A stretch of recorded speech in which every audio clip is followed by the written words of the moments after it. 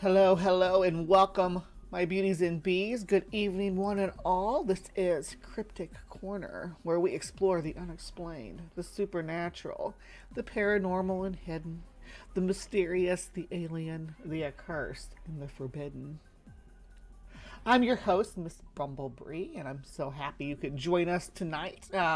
If you want to take part in these segments live with us every Saturday morning, it starts at 9:30 Central Standard Time. And we open with Cryptic Corner as our very first segment. So if this is something you enjoy, you can come and participate and ask questions in the live chat and give your commentary and voice your opinion on what we're looking at. We welcome skeptics, we welcome believers, we welcome everyone, as long as you stay on topic and you're mind your P's and Q's as far as manners goes. We welcome you to come explore these ideas with us, these cryptic sensations that at one point in time in history shook the world enough to make to render a publication, some kind of documentation in history about the happenstance. And we want to look at it because, you know what, I've been in this field of cryptozoology basically since I've been an adult. So before I was an adult, when I was a kid, I was probably even more knowledgeable about some of these cryptids and their folklore. But yeah, I've expanded that, of course, to encompass all of the 14 topics that people tend to discuss in the corners of the internet. Why is my chat box always in sepia now? Hold on. Let me see if I can turn that off. I don't know why. No, that's too bright. That's too bright. Let's go with... I've got a few different settings I can put my chat box in, but I don't know why. I didn't mean to just drop it in sepia. Let's see. What does cell shade look like? Yeah, I like that. That works. That works for Cryptic Corner, at least. That blue really stands out good against the purple. So, yep. A lot of my show is purple. Purple and yellow, purple and gold. And with some bright green accents is generally what Cryptic Corner goes with. So let me know if you like that. I could try to switch it to something maybe more green or yellow if I need to. But if it doesn't match well with the color scheme of the channel, I'm such a nerd about colors. I was just talking to someone in the community about doing an intro for them using some of my programs and stuff that I have here to edit, and was thinking about their color palette. And like, everybody should have at least 2 main colors and then an accent color for their channel. It really does bring it to the forefront. The 2 main colors, mine are really contrasting because but they can blend really good. Like hold on, let me clear my throat. Like a dark blue and a dark purple or something that blends really good, like this does. Anyhow, let's get into the topic. So because when it comes to being, I used to be, when I was younger, even more, I was like into like witchcraft and new age stuff. And one of the things that always fascinated me was these old ointments that witches supposedly used to make. You know, these flying ointments that they would brew up in their cauldrons. They do other things besides flying. There'd be stuff for lycanthropy, to help you transform into a werewolf, hallucinogenic ointments used by witches. They always had some like creepy ingredient, like that the base has to be the fat of a hangman, or you have to use blood as a binder, blood of a hangman, blood of an unbaptized child, weird shit like that. But when you looked back into the grimoires, they didn't actually include those. What they included, I mean, they didn't really use Eye of Newt and stuff. There were certain animals that they did extract certain chemical compounds from, that herbalists and medicine workers, long before modern medicine, people were still trying to figure this shit out. They just weren't as good at it as we are now. There were good people trying to do good work, just trying to make good decisions, medical decisions for their patients using these substances. And the ones that we see here are included on there. Now, I don't usually talk too much about plants on this unless it's like a man-eating plant or something.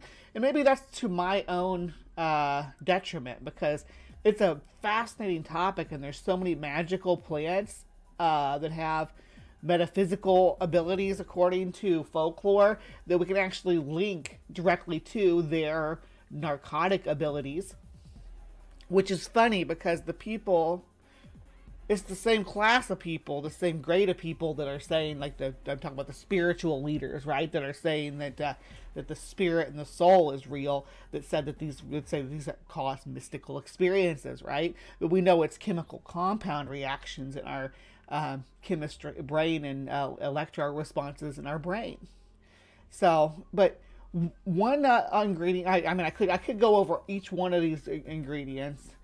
See, like this. We're talking about fat of a child and stuff like that. It's human fat, digged out of a grave.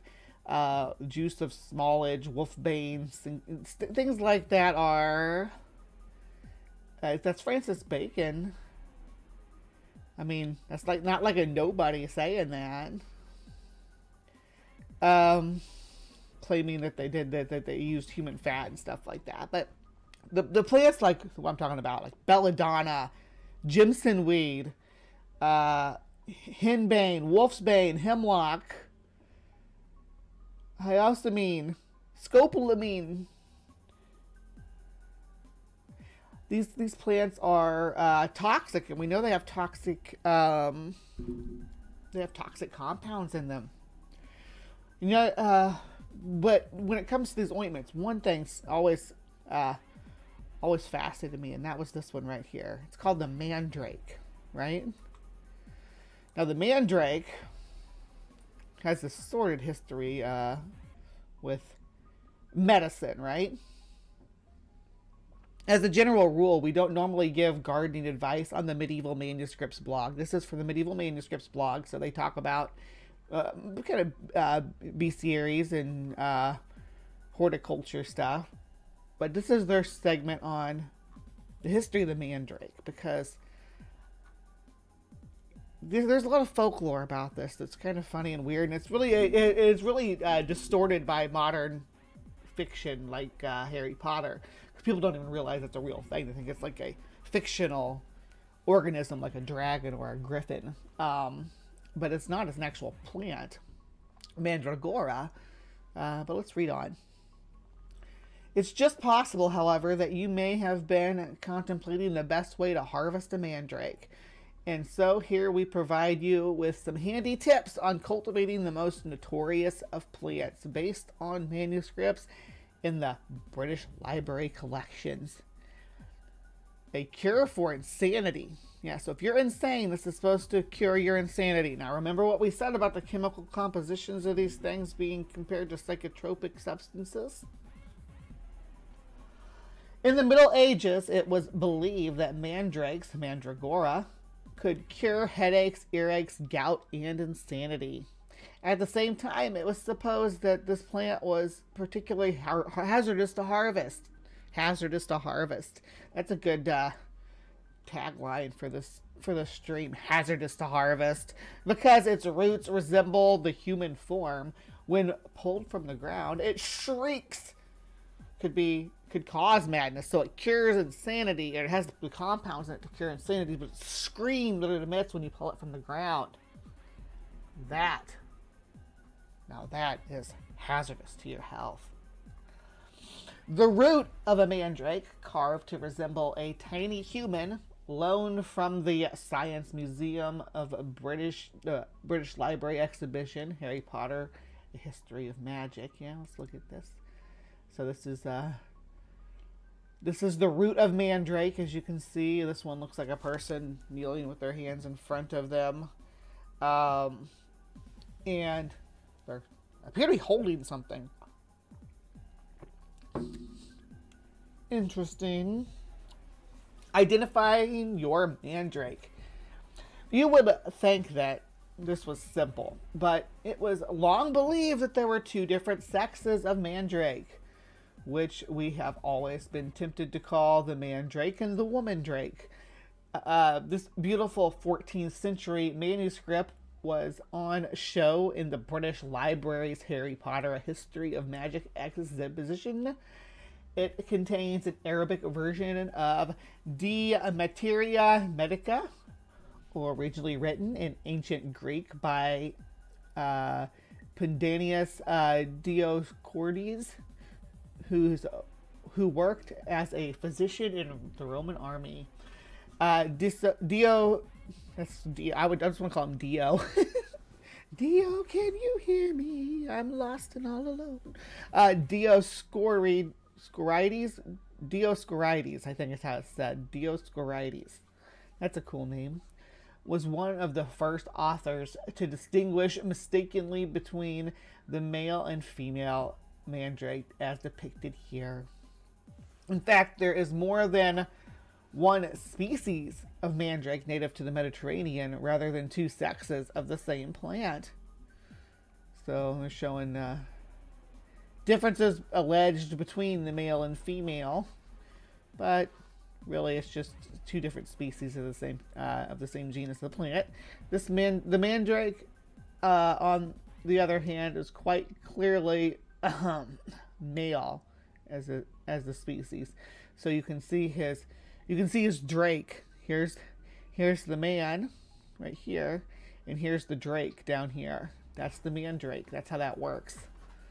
This one's showing the fruit. These are the fruit, not the flower. This is what the flowers look like.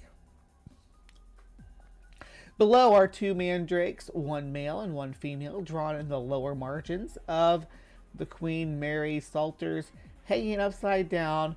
Their blood is clearly rushing to their heads.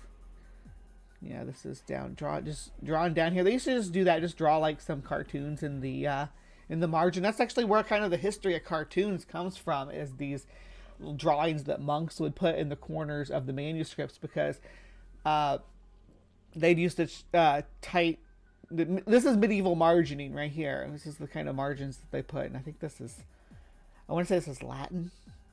Looks like Latin. It's not Greek. But yeah, so they would have all these extra margin space on their pages. So they'd use them to draw this, or they'd draw rabbits doing bad things to each other. It is also advisable not to confuse your mandrake with a gonk. With an elephant. Yes, they are elephants. Or with a dragon. It's got a mandrake here showing what the gonks look like and what the dragons look like. Mandrake, gonk, dragons. And I guess gonks work pretty, that'd be fun. Could you imagine if we called elephants gonks today? It's like a shortened word. It's like gonk. Yeah, it's a gonk. I mean, trying to think of, no one wants, like, because we have lots of expressions that use the word elephants. Like, no one wants to talk about the gonk in the room. Do you want to do a white gonk Christmas exchange? No one says, elephant's kind of a long word. I mean, no one complains about it. Like with the other two big mammals, hippopotamus and rhinoceros, are equally long names. We're just like, oh yeah, it's a big animal. It needs a big long name. But for hippopotamus and rhinoceros, we have shortened versions of their names that we use in common parlance, right? We say hippo or rhino. No one says Ellie or Fant. No one says either one of those. We need to bring gonk back.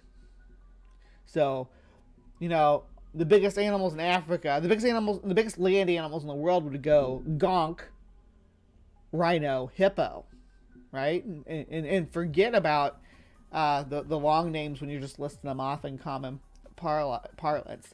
Yes, let's gonk it up. I want to see more gonk references in my side chat, please. Think of terms that are phrases that we use that have elephant in them. and then exchange it for gonk. I want to see how it sounds. We're going to test this baby out. But I'm going to continue on reading about mandrakes, because it's easy for anybody to get distracted by gonks when you really dig in. All right, so the next part's going to get a little bit gruesome. For my dog lovers, I'm very sorry to tell you about this part of mandrake history. This is not something I'm happy to be reporting on, but I will explain how you harvest a mandrake. First of all, you got to bring a dog, okay? Medieval plant collectors devised an elaborate method to harvest a mandrake. The best way to obtain one safely was to unearth its roots with an ivory stake, attaching the plant to a dog with a cord. A horn sound should be sounded, drowning out the shrieking, while at the same time startling the dog, causing it to drag out the mandrake. This medieval mandrake looks resigned to its fate. As he's talking about this one down here. See the dog tied to its feet? The dog dies in this, yeah. While the mandrake is blushing with shame at the prospect of being pulled out of the ground. Because everybody can see its drake. This one didn't show up. It's an older picture. Let's see if I can get to load. No, this is going to be another picture of the dog dragging the guy out. Or dragging the mandrake out. The Anglo-Saxon hound was yet to be tied to the mandrake. Is that a ball that has distracted its attention? Like, yeah, it does look kind of like they have a ball in the middle of this, in the middle of the subtext too. Like somebody threw a ball across the margins. Did they throw a ball? Did they throw a ball to get this doggy to pull the dog's tethered? They say it's failed to be, it's not tethered yet. I see a tether around the dog's back ankle. From mandrake to the dog, right there. I see it. Someone tied this dog to the mandrake and threw a ball. Humans are awful. I swear. That dog just wanted to play. Sleep like a lion, wake up like a gonk. The gonk's graveyard. Yeah, you can explore the gonk's graveyard. I've seen a peanut stand. I've heard a rubber band. Seen a needle wink its eye. I thought I seen about everything when I saw a gonk fly. Oh, laying down some Dumbo ring. Bringing out the big guns. I love a good deep fried gonk ear at the fair. Yeah, I want to get some gonk ears to put by my window. So like people walk by, it looks all green and healthy in here. That makes me feel good about myself when that happens. I let all my plants die from frostbite. I'm such a bad plant mom. I didn't even think about, because we're on a screened in porch. I thought, oh, they'll let them enjoy the sunlight until the first snow. Nope. Didn't keep them above the frost line. Anyway, enough of me complaining about my temporary black thumb, because I assure you I do most of the time have a pretty green thumb. When I'm not so down in the dumps so much, but life's getting better all the time. Gonna be going to a Christmas party after this, so yeah. Let me see here. Stuff your ears with earth. Yuck. No, do never stuff your ears with earth. This is not good advice for anybody at any point in time to stuff earth in your ears. It does not matter. Cotton balls, earplugs. I would suggest like you just using your earbuds, right? And then sticking those in there and then playing some music. If you're going to be digging mandrakes up, okay? Dude, we're going to update this to because it's 2023, not 1562 or whenever this was written.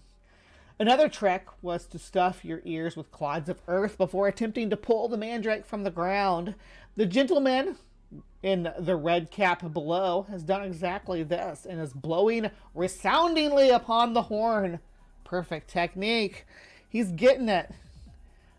I wonder if the horn sounds like a elk bellowing or maybe like a gonk trumpeting. Gonk's gonna be a thing on my channel now, right? It's a perfect Mandrake harvesting technique. Look at this, because they're saying it's a perfect technique. So we need to keep in mind what we're seeing here. So I don't have, what do I have? Hold on.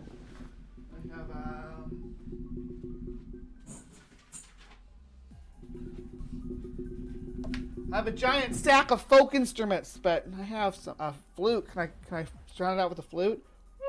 Not a flute, this is a tin whistle. Pull it! Sound the horn.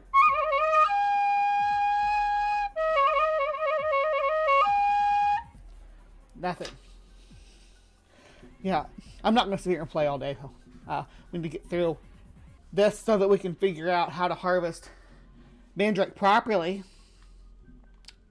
Oh, that's it. That's it. They don't tell us about the dog. You cowards! You have to tell us what happens to this dog.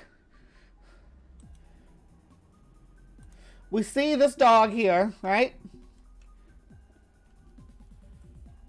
See him? Tethered to the man. There's the man. There's the Drake. The dog's tethered there, and whoever's writing this blog just decided not to tell us what happens here. What happens next? It's an old Geller kind of thing. Except for this dog doesn't have rabies. It's where the red fern grows, except for it's where the dog-killing Mandrake grows instead. You understand what I'm talking about? So why won't you disclose the dark truth? Let's see if sacred geometry will disclose the dark truth to us. I am going to speed this up because we're already well into the time slot, so something else, and so instead of including alright, here we go. OSGD, sacred geometry decoded, and I've been preparing something else, and so instead of including it in the, this series, I'm going to just put it separately and focus on De Materia Medica by Pedanius Dioscorides. Very first century Greek/Roman era medicine herbal book, and it's been published throughout time for many centuries. So from the earliest edition up until the Middle Ages, it was still pretty much the standard textbook to do with herbs and medicines, and even up until the 19th century, it was still. Hey NJ, enjoy your Doctor Who when that starts. I don't like the way he's looking at the dog. Maybe it's a good thing we don't know. Yeah. Oh no! What if they use John Wick's dog to pull up a Mandrake? That would be a different way to start the series. Very important, and here's like a later version translation, and one of the more older ones we can see it's written in the Greek. And the focus of this video will be what you see there, and those are mandrakes or mandragora. The De Materia Medica. This is the Juliana Anicia Codex, or the Vienna Dioscorides as they call it, from approximately 515 AD. And this is one of the earliest illustrated herbal books, very important, and because of the age as well. And it will relate to... Someone drew these pictures in 515. Isn't that gorgeous? Look how it's almost like realistic. I mean, you think about how bright they probably were when they were first laid down in ink, right? And if they're faded now, how bright and beautiful these must have been in their glory. All the series I'm going to be posting in regards to some of these things now. Not just the we'll get to that, but just even the style of the illustrations is pretty cool in that particular one. These are Arabic translations. This De Materia Medica was very important, widespread text in regards to herbs and medicines, but medicines also include minerals and metals as well. So it was not strictly purely a herbal book; it was a medicine book. The 1554 edition, but here we see from the Juliana Cia Codex this surviving illustration, and that's important because it's related to Mandrake. And you might notice that there is a dog hanging from underneath. Yeah. So here we see Dioscorides. There's a dog hanging from underneath, right? We all know what happened to him. We know what these gentlemen did to that dog. I'm wanting a 515 version, 515 AD version of John Wick to come in here and deal with them. Dioscorides receiving a mandrake, and this mandrake being so important as an ancient medicine for, and also related to medieval witchcraft, these other elements, it's still very, very strongly connected with magic. So as far as herbs and plants go, mandrake is the magic one of back to antiquity. One of the reasons is because it looks like a homunculus, like a little person. So in Eliphas Levi, that famous... If you haven't watched the video on homunculus, I'm probably at my premiere. I'm going to drop the link over... Oh, actually, it'll be up there. No. It'd be in the side chat, so it'd be over there. Yeah. for my homunculus video where I covered that. Very similar kind of concept, actually, to a mandrake. Image of Baphomet. In his book, he also speaks of the mandrake connected to Paracelsus and the concept of a homunculus, which is a miniature man. In alchemy, such as by Geber, they speak one of the ambitions of alchemists were to create artificial life, and that was to create a homunculus, a miniature man, and is heard having magical properties, because the actual properties of it are very unique, but also it looks magical in that sense. So Mandrake is a hallucinogenic. It's a trip, okay, and it's a narcotic. Narcotic comes from the Greek word narco, which means to make numb. In Dioscorides, he describes how a wine made from mandrake produces anesthesia. So it's one of the earliest references to anesthesia, anesthetics, and the original translation of that should mean a loss of sensation. So early physicians such as Galen, who were there was a lot of battles going on in those times. There were a lot of wounds. You even see in, for instance, the Edwin Smith Papyrus of ancient Egypt, they talk about trauma injuries. So they used mandrake as an anesthetic, and like historically. But the need of an anesthetic would be an important one, and mandrake is an anesthetic. It's also hallucinogenic. So enter a Joe Rogan meme there. It's also interesting. So Joe Rogan. It's also interesting because what I'll be covering in the videos I've planned ahead is the connection between the Hermetic era, especially. See, this is the Voynich manuscript. Do you know what the Voynich manuscript is? The Voynich manuscript is kind of famous. It's this book. Man, it deserves its own episode. It's this ancient book, right? That had all these herbology. There's like whole sections in herbology and astrology, but the text itself was written in a language that no one has ever heard of or seen. No one knows quite what to make of it. It's really and it's bizarre because it does. You can see it has mandrake and stuff like that in it. Mandrake is a Mandragora officium is a plant from. Okay, that's just we've gone over that. Satan's apples are what its berries are called. They're orange. They're about that big though. They're not tiny. They're pretty big size. They're just slightly smaller than a golf ball. With people such as Athanasius Kircher, connections to the Voynich manuscript, connections to apocryphy, and how this goes back in time and back to the early Greek period and the influence of the Babylonians. Now, the mandrake is a plant that does appear in the Bible, right? This is a biblical plant. Like, you can, they'll get to it in a second here, but this is the folklore surrounding this plant does appear in the Bible too. And the ancient Egyptians on these. Now, there's not many texts left from the ancient past, but through Dioscorides and those few surviving fragments from Mesopotamia and Egypt, you can see this connection. But that's an illustration from the Voynich manuscript. Now, no one's cracked the code of the language. However, and I'll cover this in more detail soon, but the illustrations are mostly herbal. Then there's a small section on astronomy or astrology, and then there's several pages which show apothecary jars connected to a particular plant. So a herb would be stored in a particular shape jar, made of whether it be glass or a ceramic jar, which blends with the apocryphy medical texts of earlier up until the Middle Ages through to the Renaissance. So there's a mandrake connection, and they are using the roots as an anesthetic. Mandrakes are mentioned in the Bible, Old Testament, for instance. There we go, yeah. Pay for play, I suppose. So the mandrake, the roots themselves and the berries are said to pack hallucinogenic properties. I believe it's the berries that people trip on, but I'm not sure. If there are people who do eat the roots too. I think most people keep the roots as like a charm more so than as taking it as a narcotic.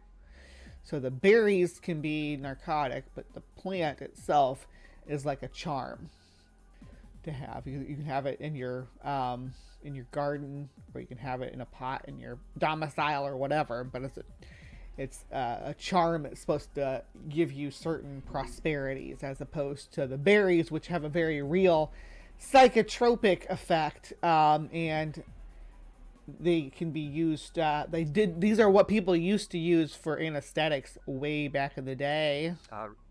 Reuben found some mandrakes, and then he bribed Rachel, and I'm not sure if I can say that word, but the oldest profession connected to mandrakes in the Old Testament. It's also in the Song of Solomon, number 7. Also interesting, the connection in regards to wine and grapes, and because mandrake would be often blended with wine as one of the ways of serving it. Mandrake the Magician was a popular cartoon back at the time, and you might recognize this image from recent movies. He's an older image. What's Mandrake the Magician? I don't know what that is. Here's the witch raising up her little mandrake. Of a witch with mandrake. and flying witches. Now, I include that both here because we also see the Strix, or Shriek as we call it in... because, as we said at the beginning of the stream, there's a connection between mandrakes and flying ointment. So, my goal for being able to get to fly is I'm gonna get a mandrake first. So that's on the agenda now, right? We know that's something that we need. The old language, old country where my parents originate, witchcraft as well, and very important in witchcraft. So witches' flying ointments contain mandrake. They also include deadly nightshade and a few other poisons. That's how during the witch hunting period, and that type, well, mandrakes were very magical. Also, if you harvested a mandrake, it was often said you would go to hell. So there was a lot of, hey, if you have a mandrake at all in your possession, you're a witch and we'll burn you. But yeah, but doctors needed this to put people into a sleep so they could operate on them. They didn't have anesthesia back then. This was the anesthesia of Middle-Age Europe. And they're like, but if you have anesthesia, you're a witch and we're going to burn you. This is like what's happening now with a certain vaccination, right? You got this treatment that the public needs in order to be able to have a lower mortality rate. Yet there's a faction of a political faction, a political movement in our country to prosecute for putting out these vaccines. Mandrake in potions for the Sabbath and Bacchanalians, Bacchus, as they call them, ceremonies of drunkenness and debauchery, as typical images of witchcraft from back in the day.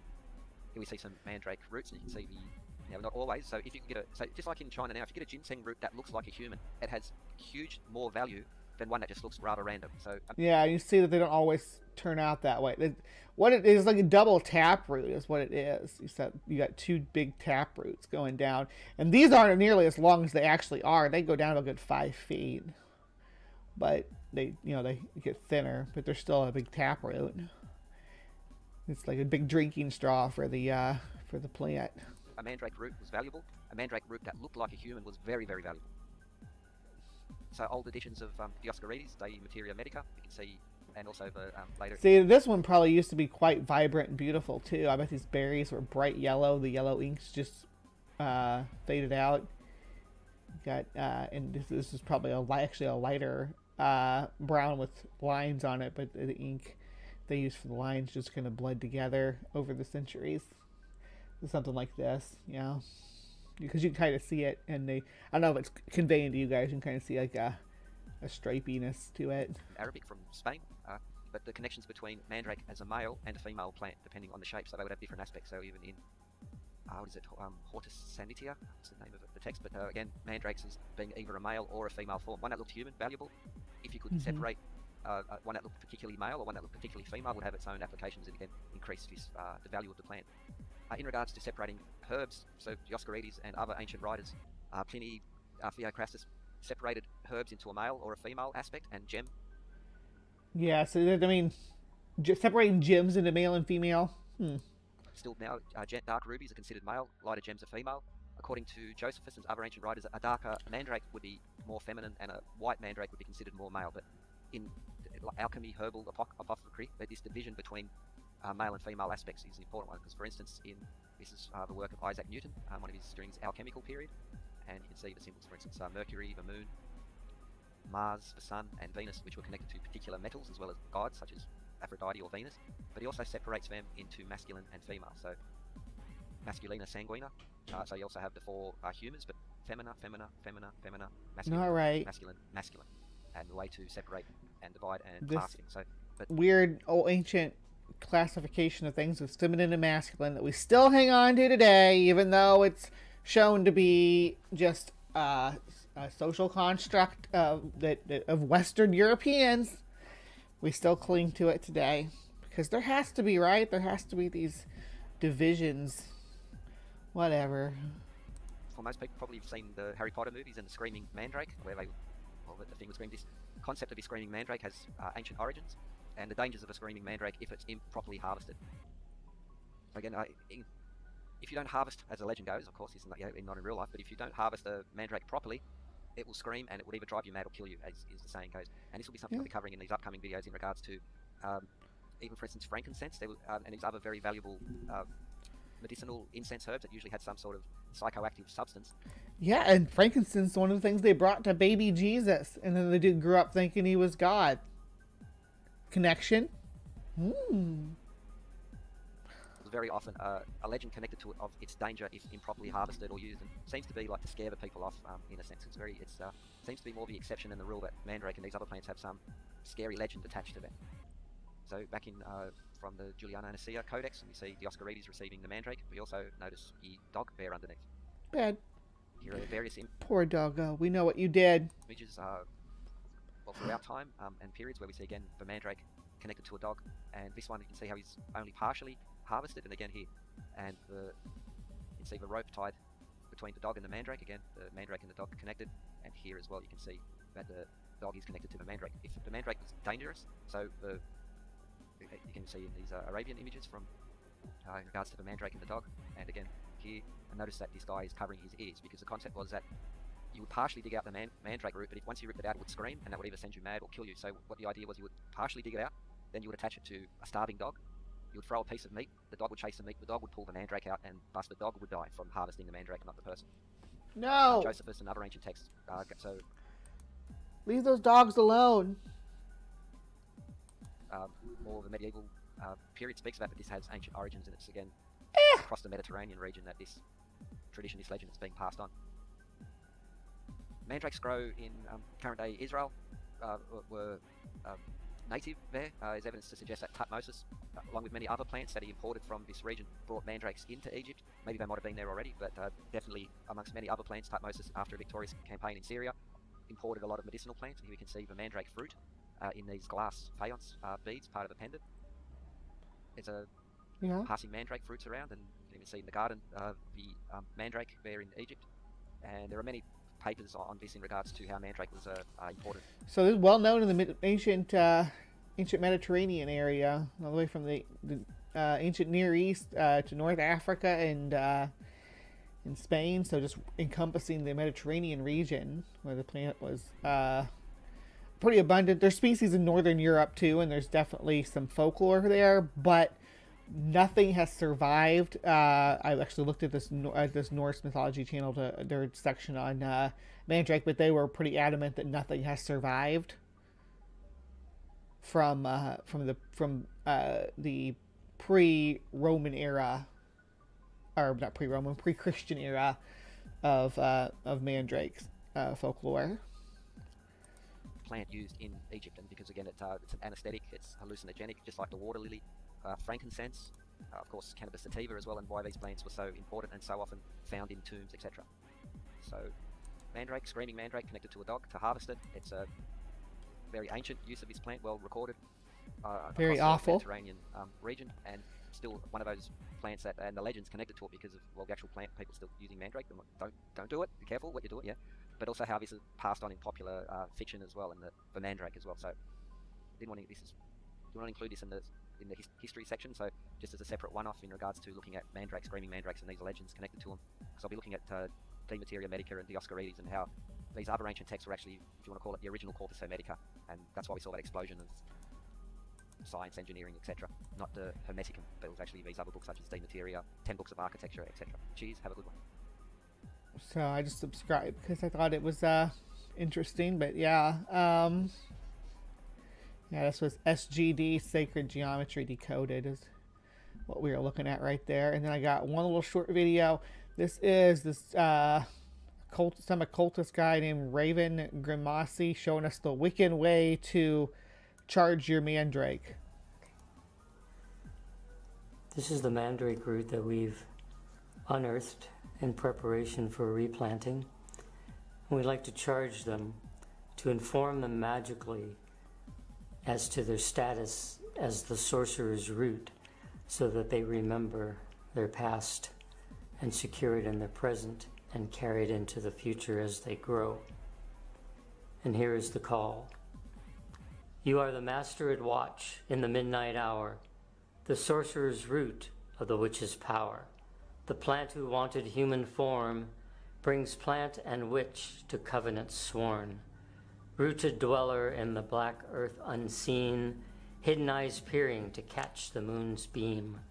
Leafy crown of stars, the greenwood might, empowers the will through the witch's right. Come to the thorn-blooded witch who hails. I call you to pass through the verdant vales. I reach out from the time-honored power, by seed, sprout, budded leaf, and flower. This is from my book, The Grimoire of the Thorn-Blooded Witch. The Thorn-Blooded Witch. So that's how Wiccans do their charging up, magical charging power of their Mandrake roots. Now, here's just a quick rundown of the Royal College of Physicians' position on Mandragora officinarium.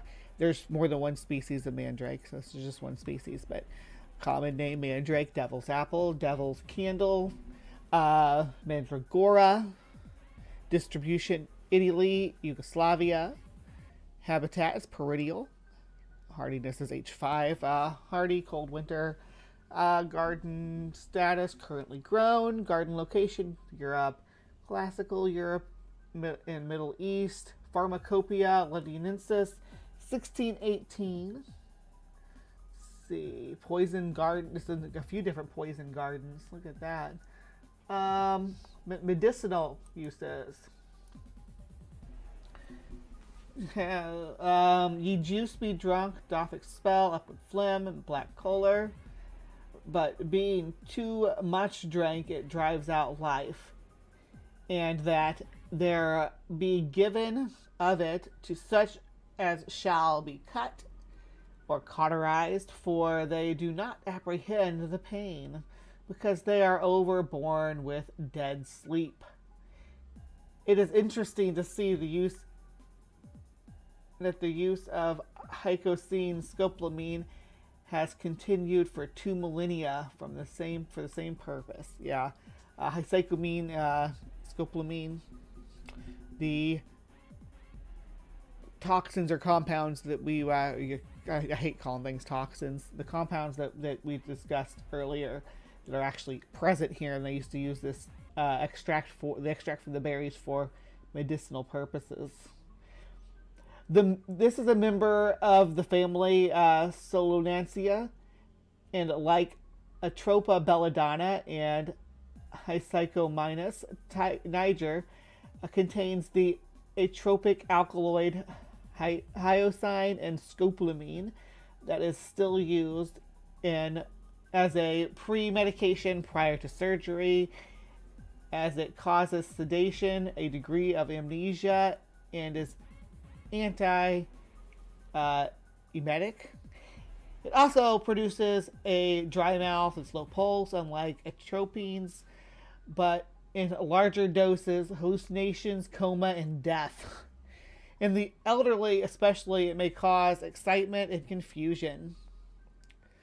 So it's basically like, it has a lot of reactions a lot like scopolamine. And if you're familiar with that, with the applications of scopolamine, it's like scopolamine was big, like the big old MK Ultra, a big part of the MK Ultra stuff. So that's what they'd use to keep the people sedated. Anyway, so that's a little bit of history of the mandrake, and the first ingredient on my list of ingredients to make my flying ointment. I'm also hoping that I can use the same ointment to achieve lycanthropy. So I'm going to be a flying wolf, and we're going to harvest the mandrake. So I need to get a job also on the side as a dog walker, because I'm going to need to get lots of mandrake so all my friends can fly with me.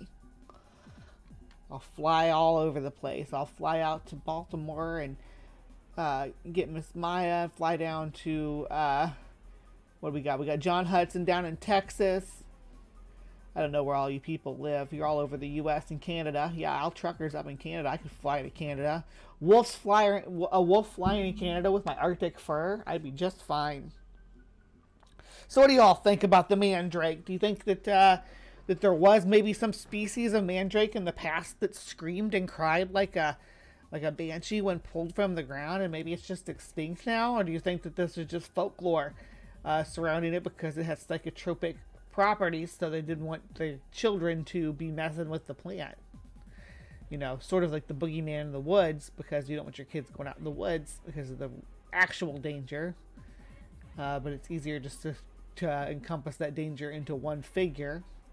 So you say, hey, be careful with the plants that you eat and handle in the woods, because there's plants that can kill you. And they're like, oh, like what? And you're like, yeah, there's a plant you pull it up and it screams. And the screams makes your head explode. Something like that. You know, just folklore to tell your kids to keep them from misbehaving. Anyway, that was our episode on Mandrake, our first ingredient for our flying ointment. Please remember to be kind, take care, and we will see you next time.